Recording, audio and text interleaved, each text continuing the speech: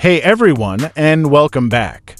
Today we're giving your Redmi Note 7 Pro a brand new lease on life with Project Blaze and Android 14, but before we dive in, this process requires a completely wiped phone, so back up everything important. Let's get started.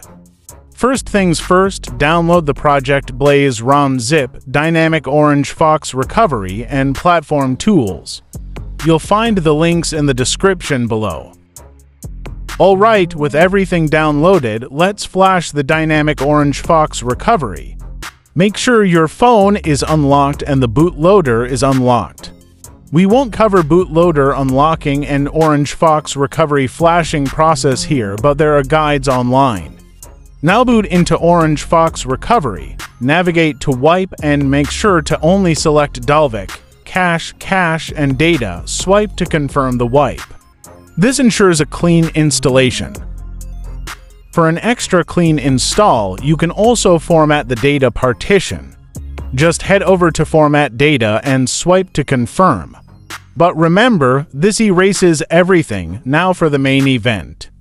Go to Install and select the downloaded Project Blaze ROM zip file. Swipe to confirm the flash. This might take a few minutes, so be patient. Once the flashing is done, go back and reboot your system. The first boot might take a while, so grab a coffee. After that, you'll be greeted by the fresh Android 14 experience on your Redmi Note 7 Pro. There you have it, Project Blaze Android 14 is up and running. Don't forget to check for updates within the ROM itself and explore the new features. If you run into any issues, refer to the Project Blaze website or community forums for help.